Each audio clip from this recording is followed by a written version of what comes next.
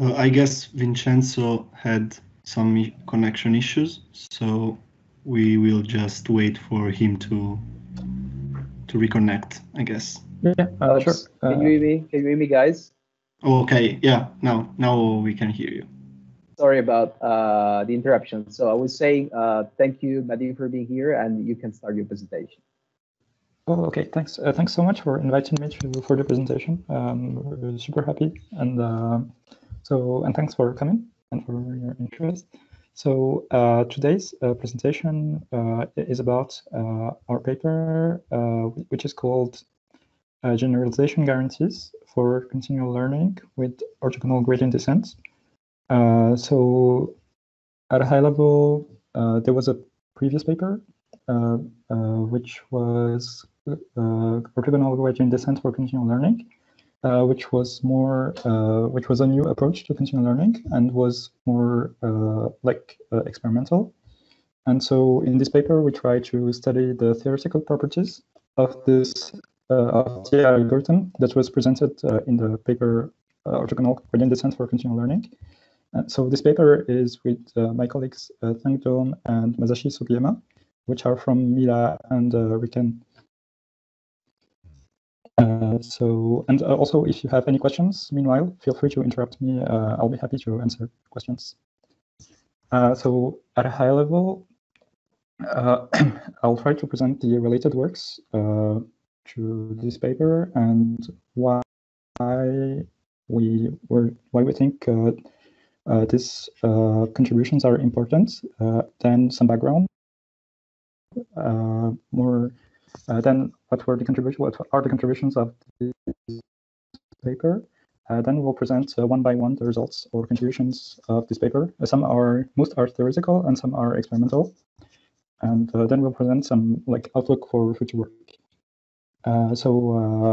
Just to get started, I guess most people here are familiar with continual learning, but so basically what we want is what we have an agent that learns a series of skills.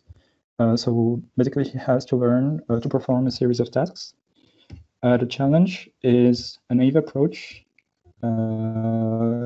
If he learns several tasks, he may forget the oldest ones, and it's very known. It's very well known as catastrophic forgetting. So basically, the problem people try to solve is how to train the agent such that he's exposed the least to catastrophic forgetting, which means forgetting the knowledge he learned in the past tasks. In this paper, so there are many works which study this problem and propose several methods. There is EWC, it's elastic weight consolidation approach. There is another method called AGEM, and there are many methods, and the one we focus on in this paper is the OGD, Orthogonal Gradient Descent method. It's a paper that was published in AI Stats 2020 by Mehdi Faraj.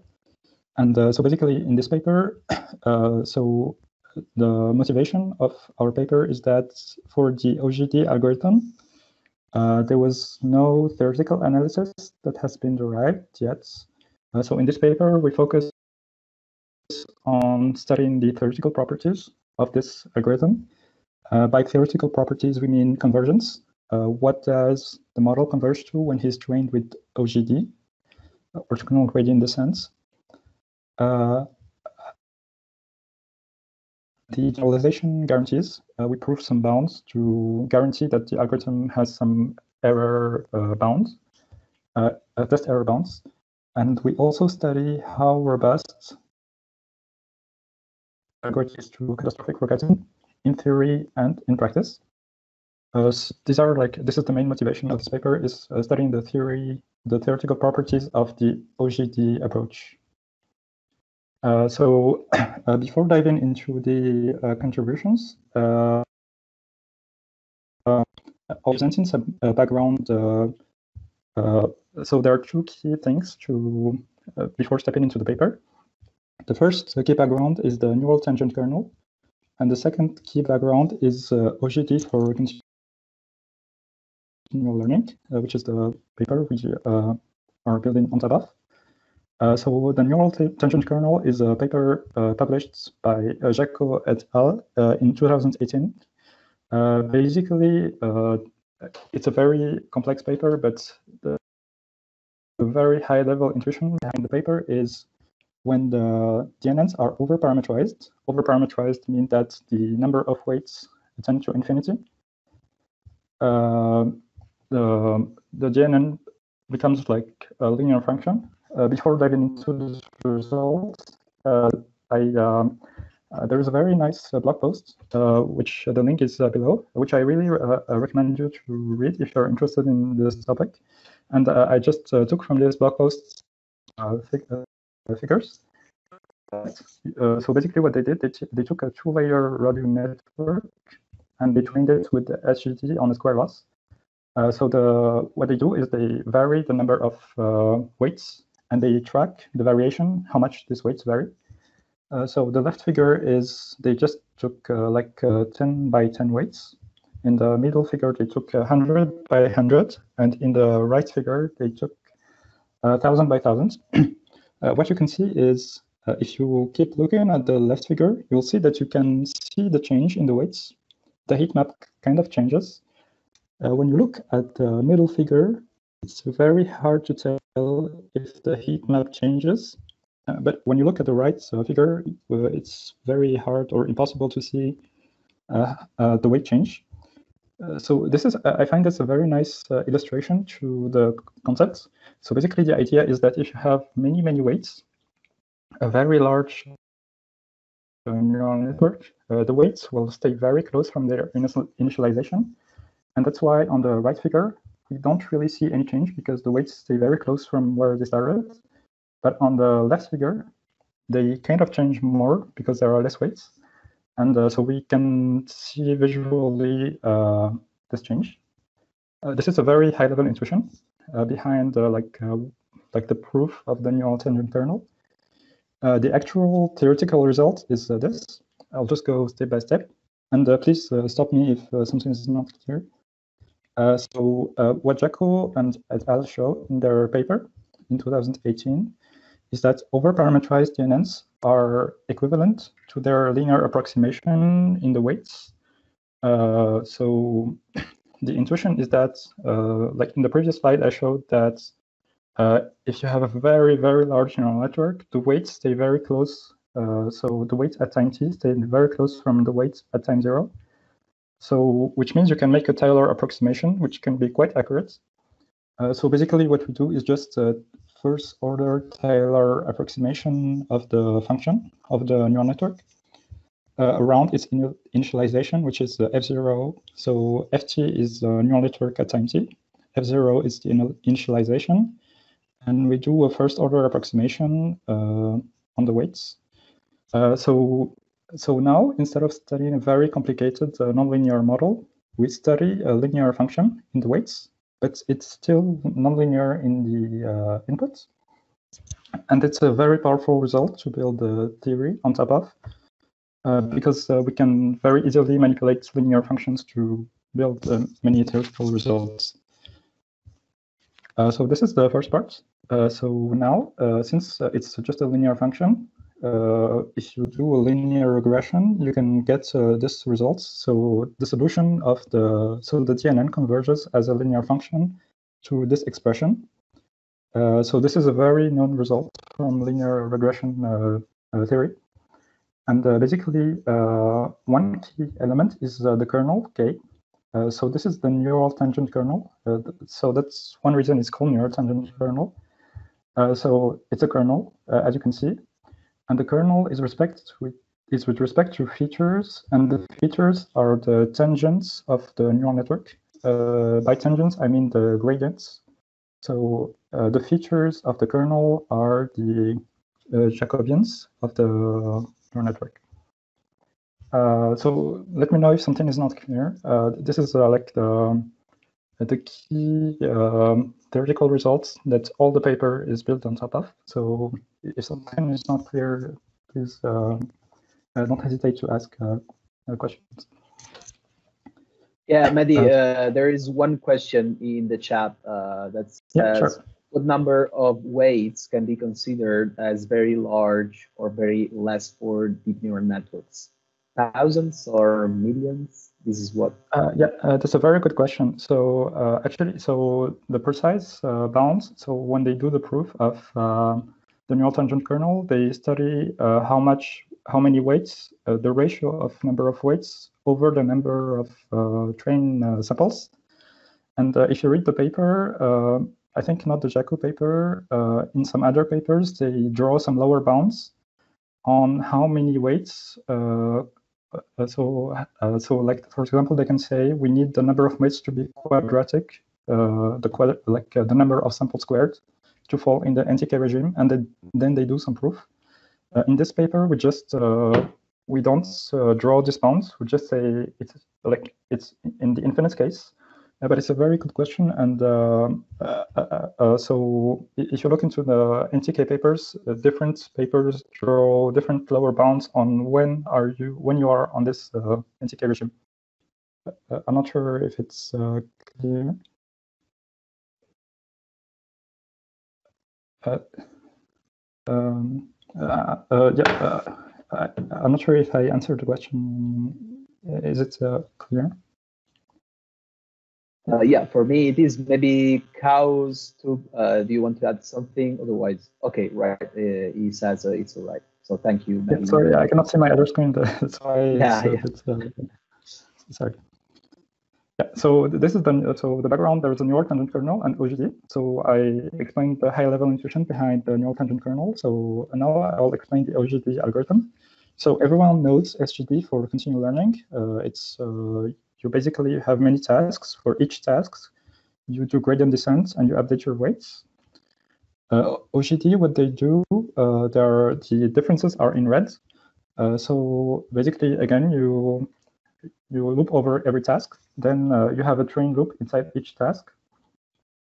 So you compute the gradient of SGD for task K, and then you do a projection of the gradient or to accumulate to a set. And this set is the set of gradients of the model which are stored in the memory. And basically, at the end of each task, you update your set. You pick some samples from your train set, and you compute their gradients.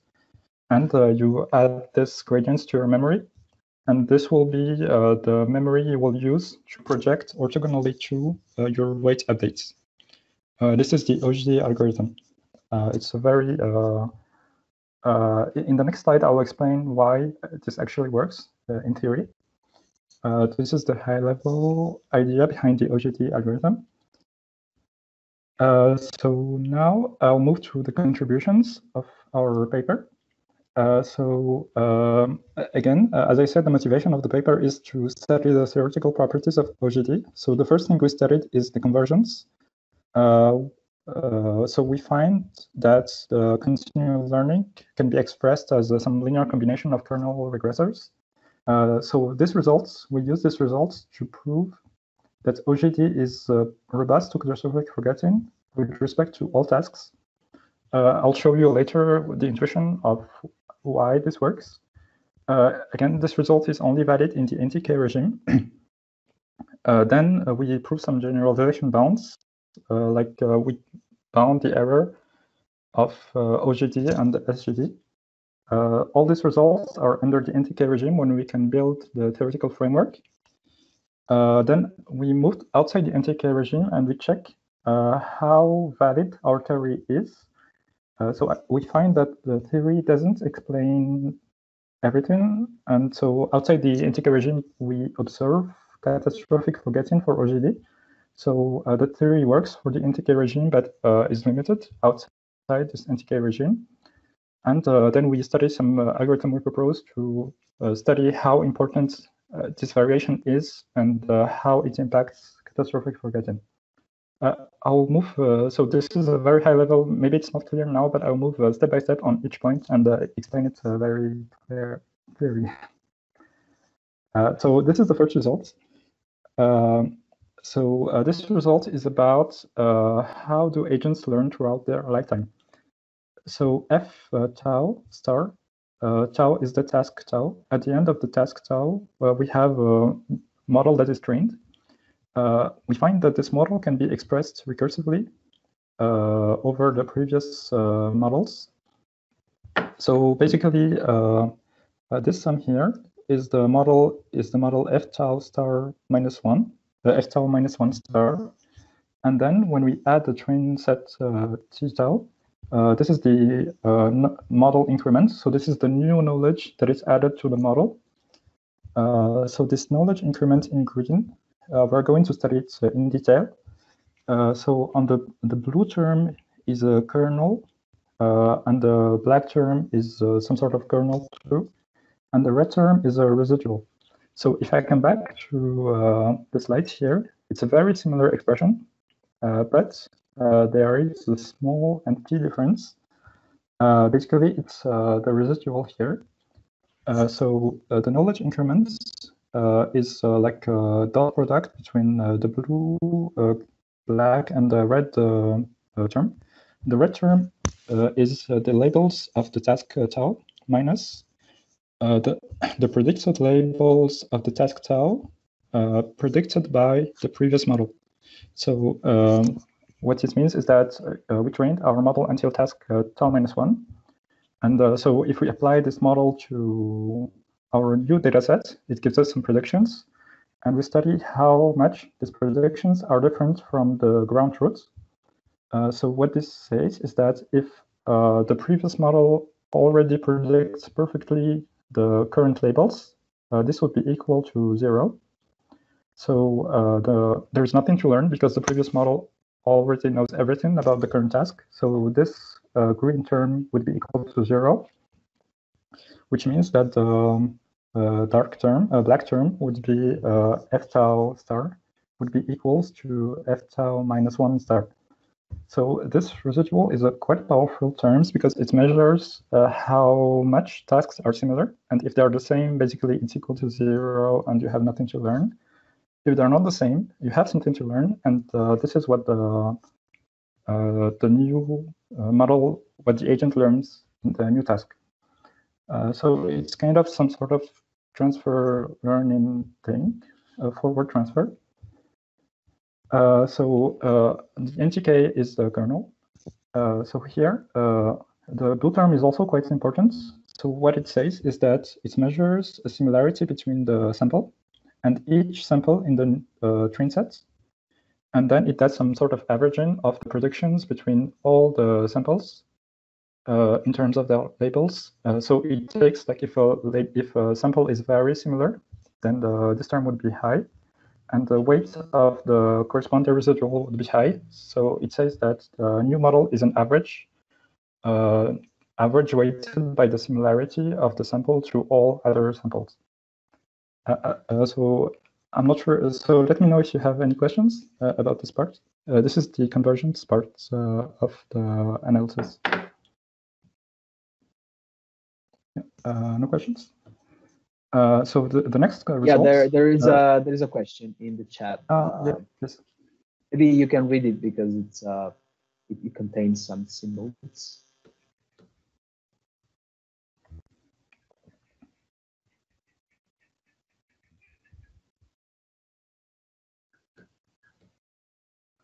I'm sorry. What is the question? Do you want me to read the question, or do you have access to yeah, actually, I don't have access to the chat. I'm sorry, because okay. My screen is... Okay, so Ostapenko is asking, in the first equation, shouldn't be there no tilde? That's correct, actually. Over the f tau x on the left-hand side. Yeah, you're right. Sorry, it's a typo, actually. There shouldn't be no f tilde. It's a very good, yeah, thanks. I'll fix it in the next. Yeah, you're right. So there should be no tilde here, and this is all tilde.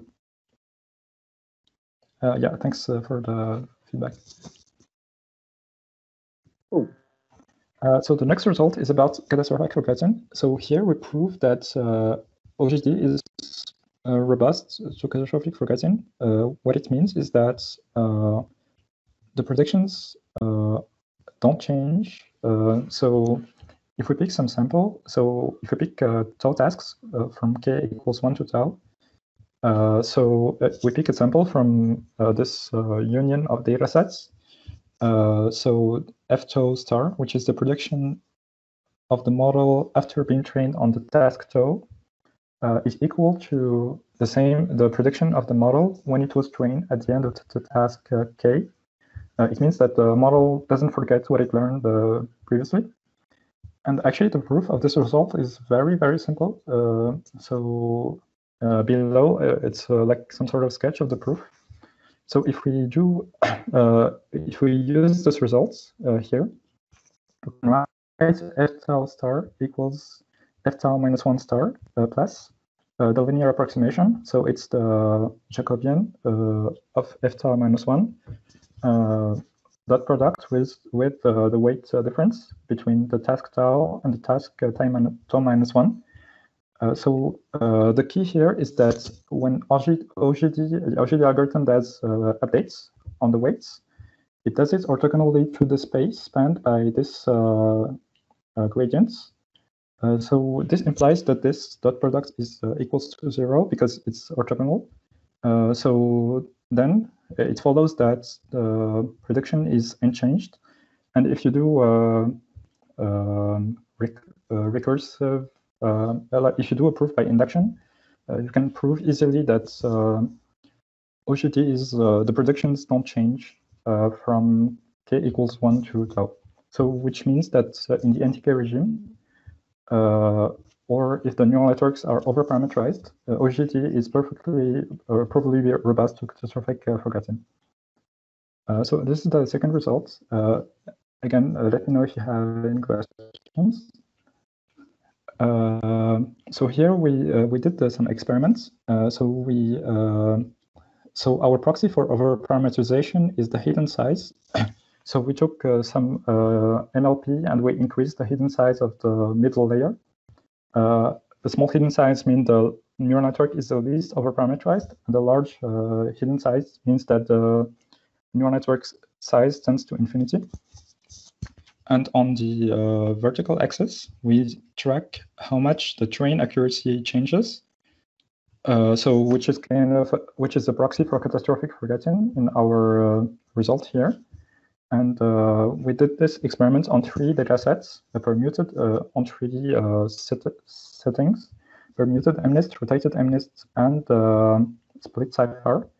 And all the 3, you can see that when the hidden size increases, which means that the network is more overparameterized, the catastrophic forgetting decreases. So this result kind of shows that when the hidden size tends to infinity, there is less and less forgetting. The reason we couldn't do experiments for larger hidden sizes is the memory issues, because we needed to store the gradients of the OGD, and so it means storing the whole neural network like 1,000 times or more. And so we encountered some memory issues. That's why we couldn't scale more. But it's kind of we try to run experiments to as high as possible.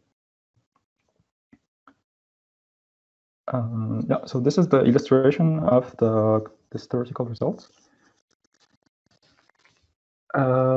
So if I come back to the contribution, so the first contribution was the convergence. So that's the first result I showed here.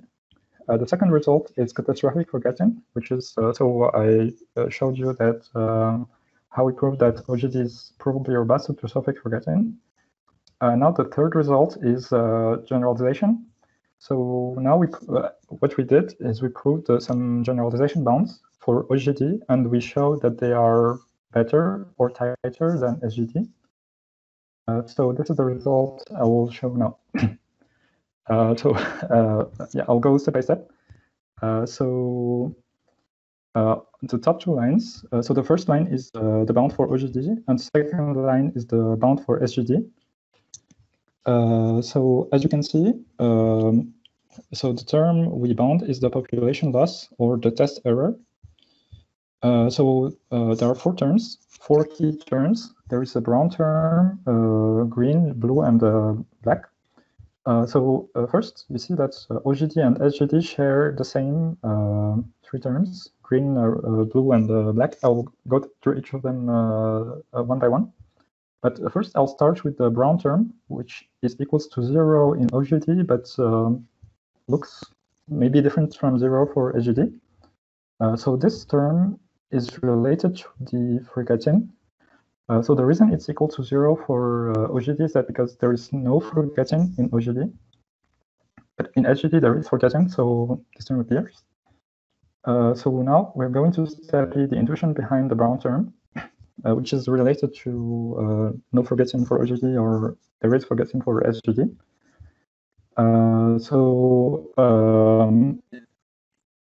Yeah, there's a question.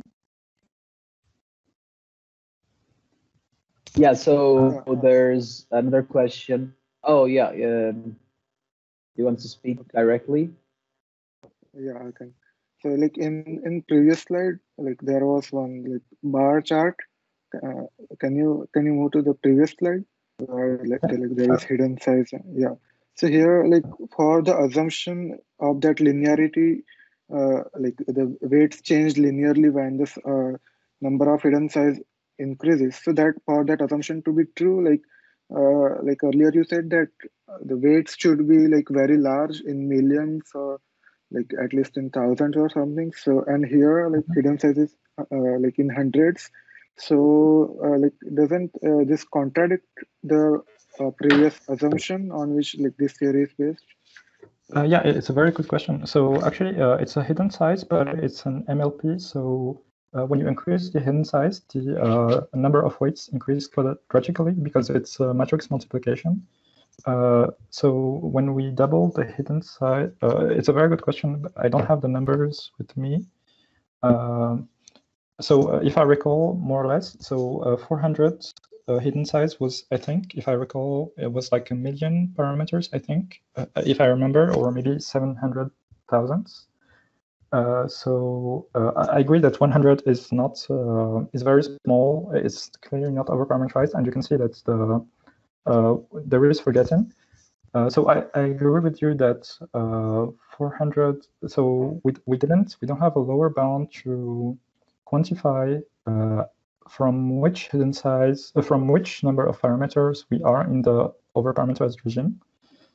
But what we try to show in this plot is more a trend. So we try to show that the more the number of weights, the larger the overparameterization and the more accurate the linear approximation is.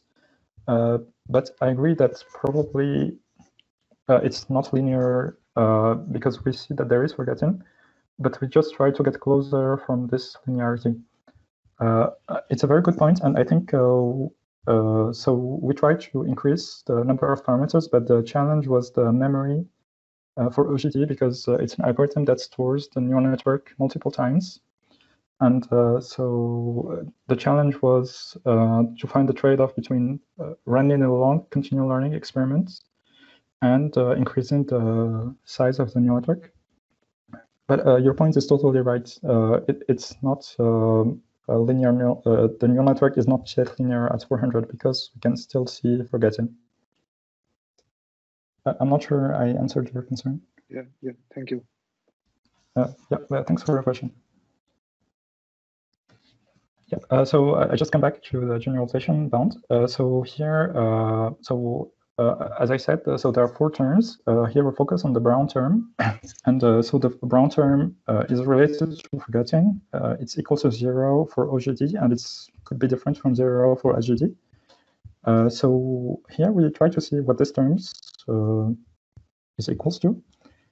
So you can see that H, K-tau, which is a brown term, has also the residual we talked about before.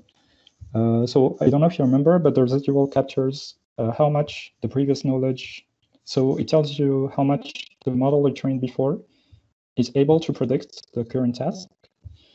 So if the tasks are equal, then the model would, this residual will be equal to 0. And so there is no learning and no forgetting neither because the model didn't change. So here the intuition is that if the previous model predicts perfectly the next task, the residual equals to 0, the model doesn't change. And since there is no learning, there is no memory is erased, and so there is no forgetting. Now I will, so the brown term, the green term is related to regularization. Here there is a lambda. This regularization is the square loss regularization. It's like a square regularization. So when we add regularization, we drift away the model from actually what we want to learn. So this adds some generalization error because the model doesn't learn actually what we wanted. The third term is related to the macro bound, and I will explain it in the next slide. So it's the blue term. So if we look at the blue term, it may look complex, but actually the intuition is very simple. So what this bound tracks is how much the weights change from one task to the other, and it bounds the space, how large space the model evolves in. And so if the neural network moves to has the ability to move in a very large space, it's more likely to generalize less, because it could be very far away from the original, because the complexity of the function space is larger. In the paper, we actually compute the weights variation in a closed form, and it's the term here in yellow. So again, the residual term appears, and so again, if the residual equals to 0, the weights don't change, and therefore there is no weight variation, and so this Rademacher bound also equals to 0. This term kind of captures how complex the so the more complex the pattern to learn, the more this term is going to be larger, and so the more this bound will be higher. So here the intuition is that the more similar the task to the previous task, the smaller the residual, and if the residual is small, the network doesn't have to go too far away from the initial weights to learn, because it doesn't have so much to learn. It just needs to learn a little to complete what it learned, and so the bound would be small. So here, so this is the intuition behind the bound. It's very simple. Yeah, let me know if you have any questions. And one last thing is that if the more you have a train size, a large train size, the less you have overfitting. So because you have more samples to map your space. This is the end of the theoretical parts. The next part is more experimental. All the theory was based on the NTK regime assumption, but this assumption, first, it may not be hold in practice. And what we try to see is in the real continual learning benchmarks, does this assumption hold? If not, what happens, and is to which extent is this theory valid? So in order to study how much OGD is, how much the variation of the feature map in practice impacts OGD, we design an OGD plus algorithm, which is more designed towards an ablation study.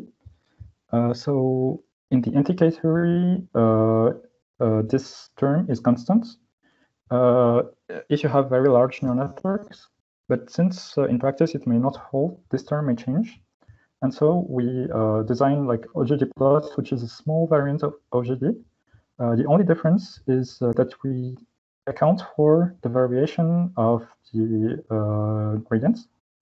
So how do we do that? We just, when we update the S, which is our memory of gradients, we don't only update it with the last task, we recompute the gradients over all tasks with the latest gradients.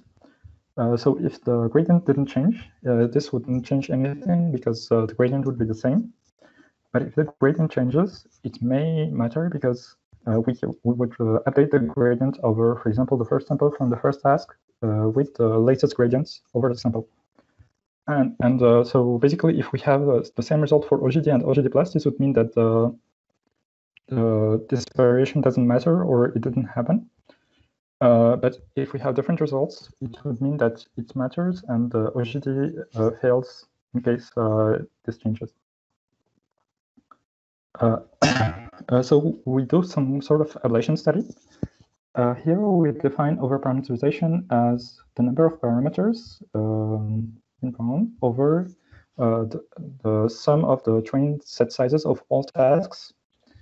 So the larger this term, the more overparameterized the models. We compute this metric for the some common continual learning benchmarks. For example, permuted MNIST and rotated MNIST, we computed the overparameterization for some model, and we have true. And for split Safari, it was 28 because the dataset size is smaller. And for Cube 200, the dataset size was even smaller, and so the overparameterization was even larger. So here we see that if for small overparameterization, OGD plus has less average forgetting than OGD. But when the overparameterization is more than 28, there is no significant statistical difference between the two average forgettings. So this result, what it suggests is that for this overparameterization, the neural network is already overparameterized, and so for this setting, and so accounting for the variation of the gradient doesn't matter because it's already overparameterized and it's probably constant. But for these settings, it suggests that these settings are more challenging because they're not overparameterized, and so it's important to account for the variation of the gradients because the results, because the function, the neural network is not really linear, and so if it's not linear, the projection doesn't protect the model from all changes, it just protects some part of it. And so if we account for how much the gradient varies, we can protect the model more. I'm not sure this was, let me know if you have any questions on this part. I'm not sure if it was clear. Yep. And actually the last result is, so even though we designed OGD Plus more for an ablation study, we still compared it to the other baselines just for completion.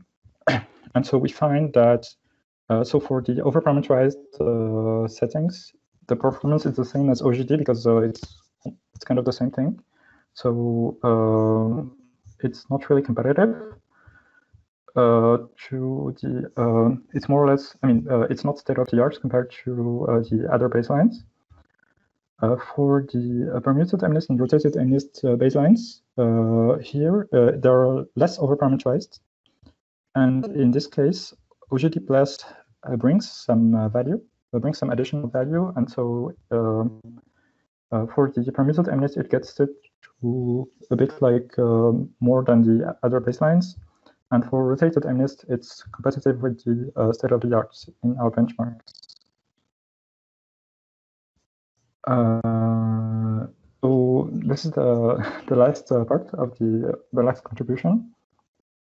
So at the end, there are just some take-home messages. So as we showed, so there are two results, one for the NTK regime. So we first presented a theoretical framework for continual learning. There are many tools to study what's happening, like how the weights change, how transfer happens. So we find it can be expressed as some recursive linear combination. We find that OGD is probably robust catastrophic forgetting in the NTK regime. And it presents a tighter generalization bound because it has no forgetting. In practice, we find that for some settings, they're already overparameterized, so there is no variation of the NTK.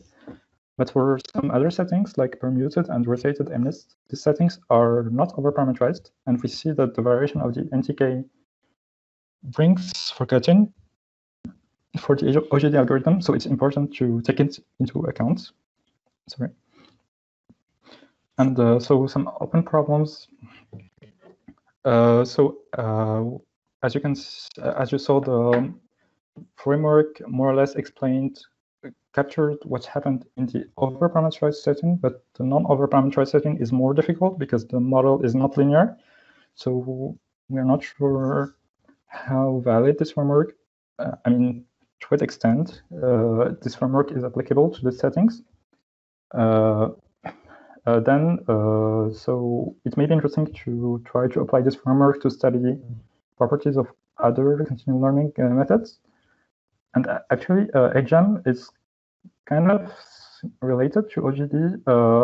And in the appendix of the paper, there are some notes on how related it is to OGD.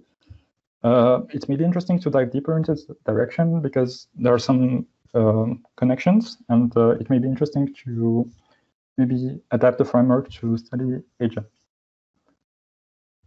And so last part.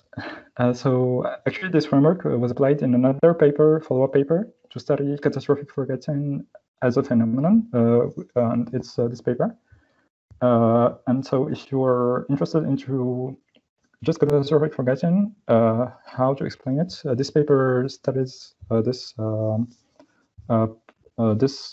problem, this phenomena, and it's a follow-up of this work. And throughout the presentation, I talked about some sort of transfer learning, and maybe it would be possible to dive deeper in this direction with this framework.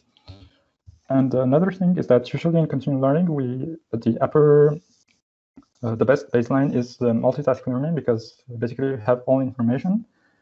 It may be interesting to study maybe multitask learning also with a similar approach. And so there are some references, and let me know if you have any questions.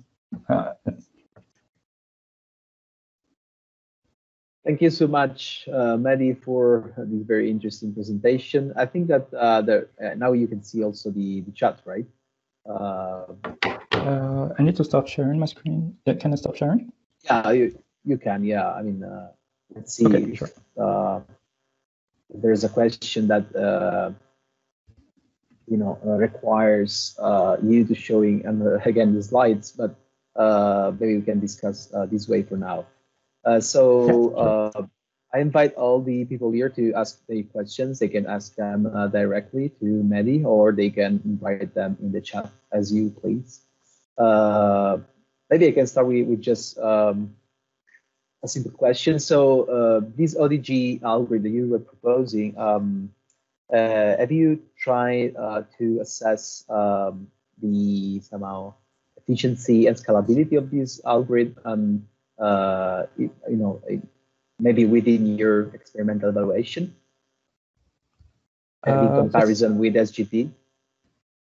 Yeah, actually, the algorithm doesn't scale in terms of memory, and it's one of the main limits of the algorithm, because basically the algorithm stores the neural network multiple times, and for very large neural network, it's just not possible. And so this is one limit of the OGD and also OGD plus, because it's a small modification. They don't scale to very large neural networks. And so even for the CIFAR experiments, we're not able to run them with ResNet because it's too large. So we did some transfer learning and did continual learning on the top layer, because otherwise it didn't scale. So yeah, this is one limit, and it may be also interesting to investigate maybe how to change this algorithm to go beyond this issue. Yeah. So do you have some ideas on how to tackle this problem and improve your algorithm for your next research? Yes, actually, so there is a follow-up paper of this paper which studies this issue. It's the catastrophic forgetting paper. It's in this paper they study catastrophic forgetting, and the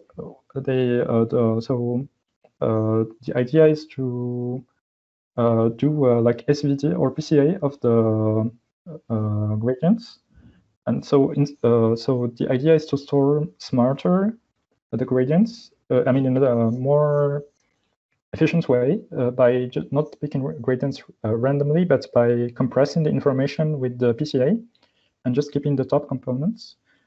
So this paper does this, and it's one way, but it still doesn't scale to very large models. I don't have like ideas on how to do better, but I read some works, recent works, that study how to do orthogonality in the activation space, and they even compared themselves to OGD. I think it may be interesting to look into these papers. I'm not familiar, I didn't read it in detail, but it could be in like an approach that could maybe complement the OGD and OGD plus approaches.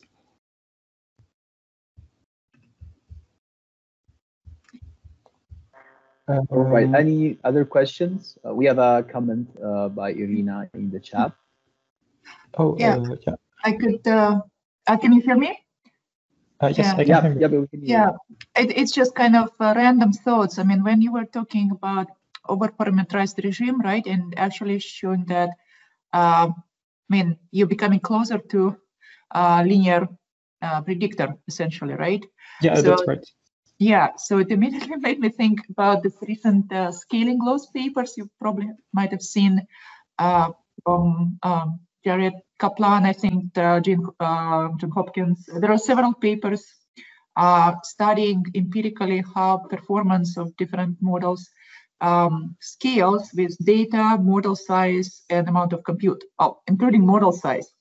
And they keep observing power laws, and it's kind of interesting meta approach to studying how different approaches and models will compare and algorithms. But yeah, it's interesting insight that at least if they're going to scale, well, how wide this will apply to, I guess it applies to the kind of supervised learning type of prediction. So basically, yeah, it's kind of mind-boggling that indeed you get over-parameterized, highly nonlinear network closer and closer to linear predictor. Yes, exactly. Yeah, but actually, I'm not familiar with this work. Could you? It looks very interesting. Could you summarize it a little bit? Yeah, sure. There is one link I put it there. So basically, there are several recent papers and a few papers in the past. It seems to be kind of recently evolving kind of hot topic. It started this year with analysis of GPT-K, basically GPT-2, GPT-3, because essentially the main part there was scaling model size, data, and compute. And essentially the papers are more like empirical analysis of performance of different methods and looking at the scaling laws, and they turn out to be frequently power law.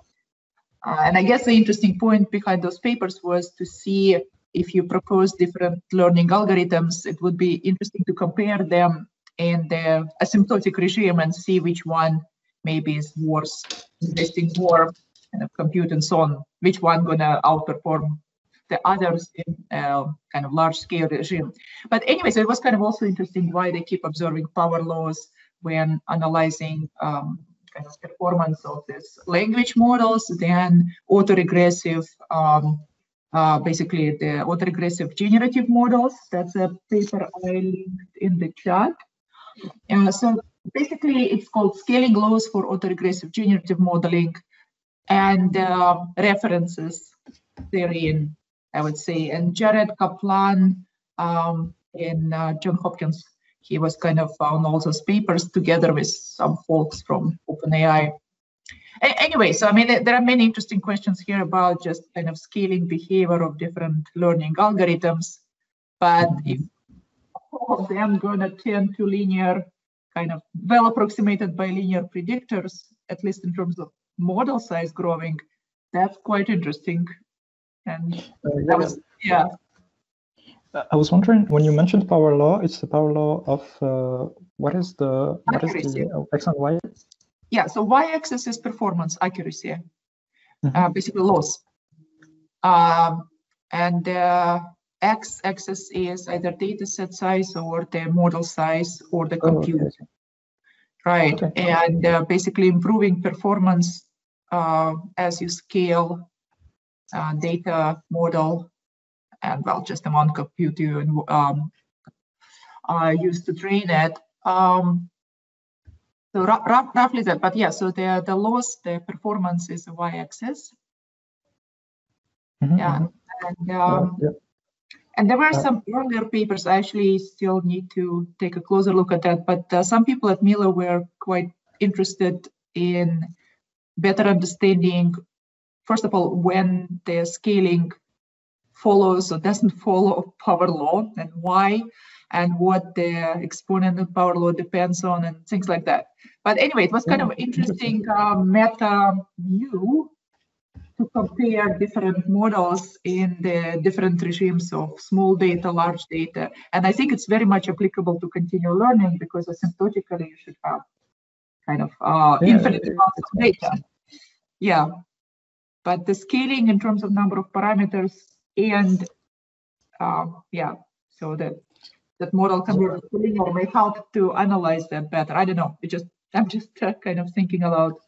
Yeah, it's very interesting. But I think one challenge is like even though you increase the number of parameters, is to study how like the architecture as a parameter, and how does the architecture influence. Maybe some architectures are more prone to, and this is, to my knowledge, is an open problem, but it's a very interesting problem. Because even in the analysis, you just write gradients, and the gradient is so it actually captures all the complexity in one term, and all the nonlinearity is there, but you don't really know when it's supposed to work or not. Yeah. And so it could be really interesting to understand why. Right. But I think it's a very interesting research problem. Yeah, because indeed this is just number of parameters, but there is lots of variation due to how those parameters enter the architecture. Yeah. So it could be really interesting to. But also, I think it's very. I mean, to my knowledge, there are no theoretical works from what I saw that connect. I mean, no, there are some works on why ResNet works, why transformers work. Right. So maybe I'm not familiar with this literature, but maybe it could be a direction to look into these works and look into like over-parameterization and try to The first scaling paper, the NLP model scaling paper was indeed about transformers, because it was about GPT-K type of models. Yeah. Oh, which paper is it? Sorry. Okay, it's the same author. Let me just give you a link very quickly. So it's also about, if you search for scaling laws, and I guess GPT-3, and I guess Jared Kaplan, you probably will find it, or maybe even smaller search. Yeah, it was, okay, scaling laws for neural language models. I can give you the link in the chat. And the other link in the chat I gave just before was a later paper, roughly same set of authors, on scaling laws for autoregressive generative models. So essentially, they're analyzing different classes of models, and in both cases, they keep finding power laws as a function of dataset size and model size and compute. But I mean, I have to admit, I have to read the papers more carefully, because I mean, they're kind of comparison. There are some interesting and strange things about why scaling doesn't seem to be in some cases affected by type of the data that match, like supposedly richer video data seem to have like similar scaling as models on this data and models on just images. Anyway, I mean, the papers definitely deserve some more attention in machine learning community, I would say. Yeah, definitely. And so I'm just curious. I was just curious because you mentioned there was a counterexample. Which was it? Because it seems like there was a trend, like a pattern in how the neural networks behave. It seems you mentioned the counterexample in which this data setting doesn't behave with the power law. Okay. So there are some settings. Again, as I said, I don't remember exactly, but I think there are settings where performance does not behave as power law. I don't remember it on the top of my head. And we can definitely, I would be happy to kind of discuss it further. I just didn't want to hijack the whole discussion. And there is more papers apparently to dig out. There is some history before those recent scaling laws papers, also trying to study how performance scales with data and model size and so on. from even several years ago and so on. So that's yeah, but I think it might be quite interesting. And continual learning is a specific case of the scaling, because you do scale with the data and potentially you can increase your model, but the access to the data is only sequential, while those scaling laws papers like GPT 3 and they're all in classical setting, that the data available simultaneously, and it might be very different type of scaling. Oh, So, okay, I see. Yeah. I don't know. Yeah. Yeah, it's interesting. Yeah, I'd be happy to continue discussion offline as well. Yeah, me too. Maybe maybe we shouldn't hijack the conversation. Yeah. No problem. I think I mean, the conversation was very on point. I mean, on the whole topic of continual learning. Actually, I think that the reference is very useful, and we will use it in our paper in continual learning, because this idea of scaling and how it relates to this dilution of learning over time, it's very connected. And so thank you so much, Irina, for bringing that up. I see that there are another few questions possibly from the chat. I see Kartik with the hand raised, so if you want, you can ask the question, Kartik. Yeah, so maybe, I mean, this question might have already been asked because I was not there for a few minutes. So when you said that there are tasks that are presented, the model that is learned, let's say I permuted the order, would the exact same like recursive formulation still appear? Like, would I get to recover the same model if I even present tasks in a different order? Yeah, it's a very good question, and actually the answer is no. I'll just share my screen again to show you the equations. That's using my screen. Yeah. Before that, I will also add to this question. So if the ordering is not the same, it seems like catastrophic forgetting is defined with respect to the task at a certain like time. So like you're not gonna change. Like, so it really depends on what permutation was given, right? So catastrophic forgetting, right? Yes, the answer, so catastrophic forgetting depends on the permutation of tasks, on the order of tasks. So the thing is, so I'm not that familiar with the literature. So it seems like, is it like a standard notion to even say that even if you change the order in one, you might learn a different model, and then with respect to that, you would not want to forget? Is that that seems a bit counterintuitive? So I just wanted to ask you about your thoughts about permutation. So now you can say, I just wanted to complete my question. So yeah. Yeah, sorry, I interrupted you. No. So it's a very it's a very good question, and actually, so the catastrophic forgetting depends on the permutation. In this paper, we don't really study catastrophic forgetting deeper. We just it's more about the framework. So the follow-up paper, which is more about catastrophic forgetting, actually, we have results that show that. So the way the order is important is that. So the thing is, so what happens is you have a sequence of tasks, and so when you learn a new task, it erases some things in the memory. And if you learn a task after it that kind of is closer to a task before, it may help you recover. But if you didn't put this task at the end that would help you recover from the previous task, you may not recover. An intuitive example is rotated MNIST. So rotated MNIST, imagine you have 10 tasks from 5, 10, 15 to 50.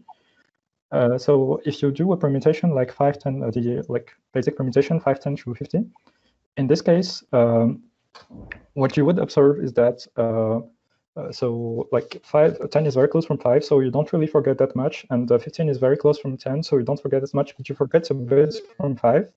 But if you train the model like 5, 10 to 50, and like if you do 10 to 50 and you put 5 again at the beginning, what you would see is that the task 10, even though you forgot it at task the task in which the angle is 50, because it's true difference. But since you put another task that is very similar at the end, which is task 5 with the angle 5, the task with angle 5 is very similar to the task with angle 10. And so it would help you learn again not exactly task time, but something that is so close that it's you will see that the test performance of task with angle time increases. And so in this paper, we don't really study that, but the follow-up paper, actually, it's, I would recommend this question. Yeah, and, so I have a follow-up to that. So now it seems like you want some type of periodicity in terms of what you would like to show, right? Because otherwise, that's what I'm sensing, right? Like, because otherwise you would forget, isn't it? By periodicity, you mean smoothness? So let's say you showed a task of type A, and then you show a task, very different task, and then you never show a task of type A again, then it seems like your framework would work, but it only works because of the like the order, but it seems like the order in which you present seems quite crucial for what really would, like, I mean, like what the general term for getting would mean, right? So you would want to present the task again and again, right? Yeah. So for example, if you do an order like 5, 25, 50, 10, 10, 30, 60, it's periodic. But the thing is, even though it's periodic, at the end you have a task that kind of removes everything behind. So actually, it's more like a Markov. I mean, how to say? It only depends on the previous results. And if you put something that is too opposed to all what you learned, it will just erase everything. So whatever the order before was, it cannot protect you from the next thing, because it just, if it's opposed to everything before. So for example, if you do any permutation of rotated MNIST between 0 and 50, and then at the end you put rotated MNIST 120, it's so different, it will just destroy everything before, whatever the order you put. This is for SGD, not even for OGD. Right. Actually, you can show it. Yeah. So I'm saying, like, all of these could be hacked with bad permutations, basically. Yeah, if you do some adversarial task that is adversarial to what you learned, you can do anything. I mean, at least from the experiments we saw on SGD when we did the second. Yeah, because that is the part I got a bit confused, because when in theorem you say that there is no catastrophic forgetting, it kind of implicitly is assuming you're kind of giving a nice permutation. No. So actually, this result is general, and okay, sorry. So the things I was talking about were for the SGD algorithm, or for the OGD algorithm in the non-NTK regime setting, in which it's not perfectly robust. But this result, this result is actually valid. No, not this one. Sorry. This result is actually valid, whatever the permutation. The reason it works is that the model actually memorizes precisely. I mean, so it keeps the patterns, and when you learn something new, it learns in an orthogonal space. So the model still has everything it learned. So this is permutation invariant. Like, whatever you would learn for a certain task tau, it would not have mattered what you gave before tau minus 1. Yes. Yeah, exactly. Okay, so this part it's a very extreme case.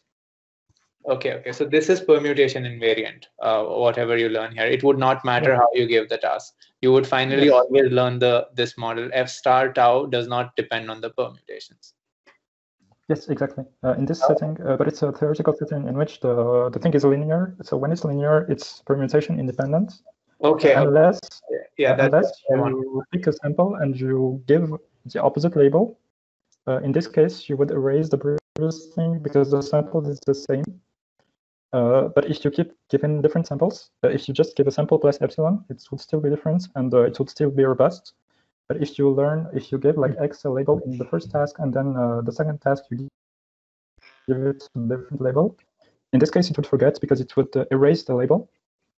But if you just add a small epsilon to the previous sample, it would not erase it because it's a different sample and the feature map is different, and so the learning is in another space.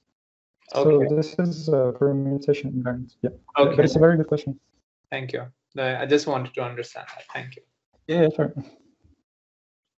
Yeah, maybe we can have one last question from Arash. Arash, if you want, you can. Hi, everyone. Can you hear me? Yes. Right. Thank you so much, Mehdi, for the great talk. I learned so much. This is my first time learning about OGD. So if you allow me to summarize it, and I have something to add from my understanding. So from the original paper, there is this vector diagram, which says that at the current task gradient, so up to task tau, we learn a gradient and try to orthogonalize the next gradient to this one. So if we get a new gradient for a new task, so this is the gradient up to tau. Now this is the new gradient from the new task. So what we are trying to do is subtract this from this to get a kind of orthogonal version of it, and then update with this corrected gradient, right?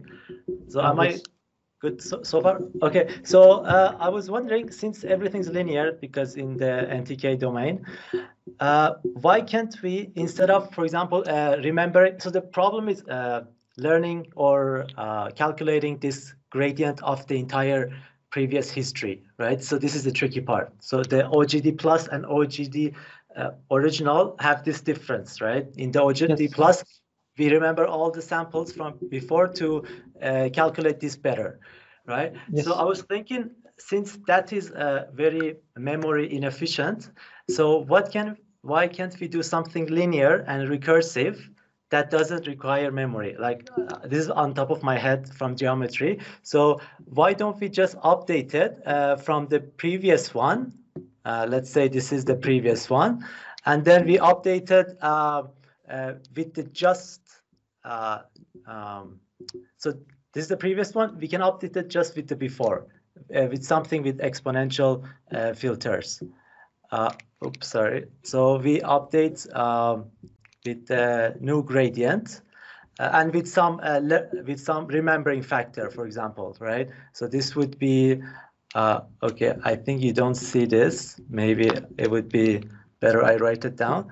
So some kind of update rule for the history gradient like this, with the remembering factor R of the previous gradient, and then with something from the new gradient, right? Maybe something like this. Would it make sense? So this way it will be recursive. We don't need to have all the samples from the previous history. We will just need to remember the previous gradient, previous tasks gradient, and just the new gradient, and somehow update it a little. For example, like this, like just make this a bit closer to this in linear terms. So something like this. Sorry for my bad drawing here, but like, you know, just shifting the entire history gradient a little towards the new gradient instead of recalculating it entirely from the previous sample. So maybe it's doable, but I have no idea. This is like intuition came to me. I wanted to ask your idea. Yeah, I get it. So it's very interesting. The thing is, what I'm worried about is that, so when you get very close, so the problem is that the space, the size, the dimension of the space spanned by the gradients, so it's kind of critical. So I see that if you're trying to find an average of the gradients so that you don't store more, but you try to get in the middle ground. So in this case, maybe it would work. But yeah, it's so in theory it doesn't. So if you try to prove that it would work, I can't see how to prove it, because the thing is you are in the middle, so you would have forgotten. But maybe in practice it could still work because it's some sort of approximation, and in case you don't have too much memory, maybe it's a very smart approximation which would help you in practice find a good trade-off. So it looks like a good idea to me, but I think it should, maybe it would be worth like running an experiment and checking the results. Cool, thank you. I'm sorry, I don't have, but it looks a good idea.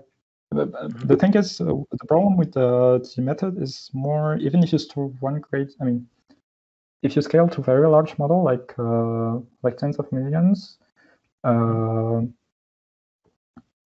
problem is more in the number of tasks. But if you manage to always store a very small number of gradients, it could be like a way to solve it, maybe. Yeah, I think it could be worth trying, like running an experiment. Yeah. Cool. Thank you. Thanks for the suggestion. Thank you so much, Aresh, for your question. We enjoyed also the writing part on the screen. Do you have a glass in front of you? Yeah, it's a Lightboard studio. Wonderful, wonderful. All right. So thank you all for joining for this reading group session. I really enjoyed the discussion, especially today. It was very long. I hope you enjoyed it too. And I invite you to follow the next reading group session next week at the same time. We're not sure who is going to present. So if you have any ideas, of course, you can just send me a message if you want to present your paper or you want to suggest a paper. Please do it so, and I'll see you next week. So thank you so much again, and see you. Thank you, Mehdi. Thanks so much. Thanks so much for inviting me. Goodbye.